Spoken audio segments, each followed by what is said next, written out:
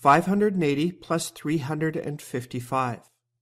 Feel free to pause and see if you can do this one in your head. We could expand it like the other one, or we could try something different. Let's try a different strategy for this one. We note that 580 is pretty close to 600, a nice round number for us to work with. So we could just add 20 to the 580 for a sum of 600, but if we add 20 to one number, we need to subtract it from another.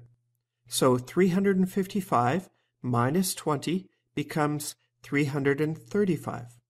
So in our mind, we're thinking 600 plus 335, and that seems much easier. 6 plus 3 is 9 100ths, and we just have a leftover 35. 935.